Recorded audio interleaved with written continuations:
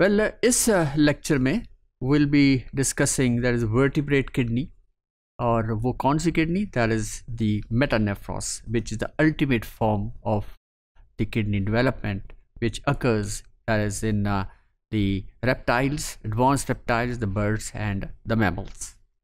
तो Metanephros जो है is a member of the final and most that is caudal pair, यानी बिल्कुल टेल की तरफ जो किडनी है, क्योंकि शुरू में जैसे प्रोनेफ्रॉस है वो बहुत ही एंटीरियर एनिमल की एंटीरियर फर्स्ट हाफ में यूँ समझें आप ये किडनी डेवलपमेंट होती है, लेकिन ये जो जैसे जैसे प्रोग्रेस होती है तो ये मेटानेफ्रॉस काफ़ी पीछे यानी कॉडल रीजन की तरफ डेवलपमेंट जो है कॉडल रीजन में शुरू हो जाती है.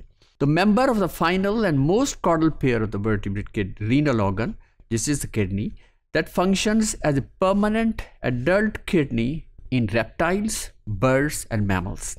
सो ये that is not present in the lower forms और द लोअर वर्टिब्रेट्स. और इस डायग्राम में हम देख रहे हैं कि this is the metanephros, this is the metanephric kidney which is brown in color, और दोनों तरफ there are present the testes, और इनमें से जो डक्ट निकल रही है वो that is the ureter, जो कि which combines with that forms, that is the main tube which comes from the kidney and then enters into the, that is moves to the exterior through the urethra.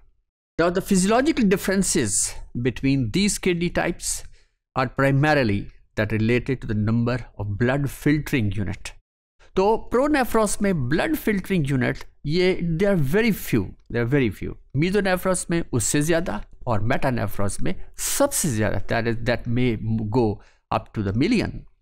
तो the प्रोनेफ्रॉस is formed in the interior portion of the body cavity and contains fewer blood filtering units than either the metanephros or the metanephros. यानी that means कि glomerulus या renal capsule जो है वो बहुत renal glomerulus या फिर जिसे हम Bowman's capsule कहते हैं, they are very few in number. लेकिन जैसे जैसे प्रोग्रेस हुई है evolutionarily या developmentally तो ये इनकी तादाद बढ़ती गई है और इसके अंदर एफिशिएंसी भी बेहतर से बेहतरीन होती गई है.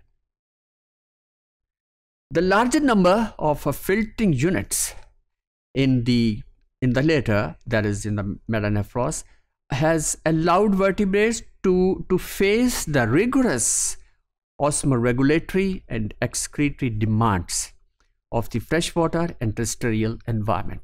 तो ये इसके अंदर यूँ समझें कि फ्रेश वाटर एनिमल्स के अंदर और मेरीन एनिमल्स के अंदर ये उस माहौल में एडजस्ट करना जो है वो किडनी का ही काम है, यानी ऑस्मो रेगुलेशन, फिर सॉल्यूट की रेगुलेशन, ताकि अंदरूनी होम्योस्टैसिस मेंटेन हो सके. Now what follows is a presentation of how a few vertebrates that is maintain their blood and solute concentration in different habitats in the seas and fresh water. और जैसे जैसे हम आगे बढ़ेंगे, that is our next chapters में या next modules के अंदर हम इस चीज़ पर concentrate करेंगे कि वो किस तरह how this water is maintained by freshwater fishes or the marine water fishes. तो इस डायग्राम में ये तमाम जो भी हमने पढ़ा है इसको बड़ी समराइज्ड फॉर्म में ये प्रेजेंट किया गया है. तो this is प्रोनेफ्रॉस, this is the प्रोनेफ्रॉस, this part of its प्रोनेफ्रॉस. ये प्रोनेफ्रिक डक्ट है और ये सारी सीलोम है और ये ग्लोमेरुलस है which is very early form of the kidney. फिर उसके बाद है कि ये मीजोनेफ्रॉस है जो कि एम्फीबियंस की लार्वी के अंदर या एम्फीबियंस में पाया जाता है. तो प्रोनेफ्रॉस it disappears, degenerate हो गया और ये एक नया हिस्सा which is the mesonephros has developed, और इसके साथ साथ ग्लोमेरुलाई जो है उनकी तादाद भी बढ़ गई है. और उसके बाद फिर ये मेटानेफ्रॉस है जिससे हम फेमिलियर है इस किडनी से, और ये आमतौर पे बड़े एनिमल्स के अंदर, रेप्टाइल, बर्ड्स और मैमल्स के अंदर. तो इसमें बाकायदा ये एक बीन शेप्ड स्ट्रक्चर की तरफ बन रहा है, और there's mesonephric portion that is degenerating with the passage of time. So this is all about that is the vertebrate kidney variations. और इन variations में हमने 3 किस्म की वही प्रो, मीजो और मेटानेफ्रॉस का जिक्र किया और डिटेल में जिक्र किया. So this is all about this topic.